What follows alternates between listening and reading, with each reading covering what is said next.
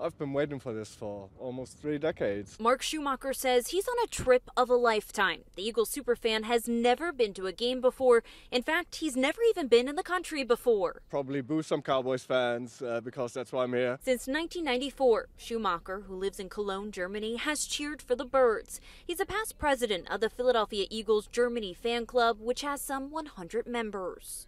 I think there's no word to describe how I feel right now.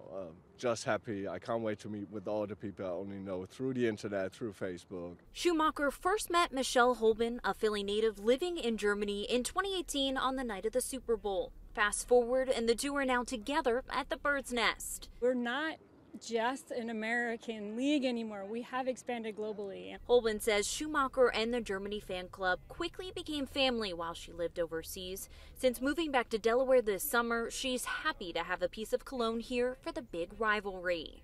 He's the first visitor out of the country to come visit us.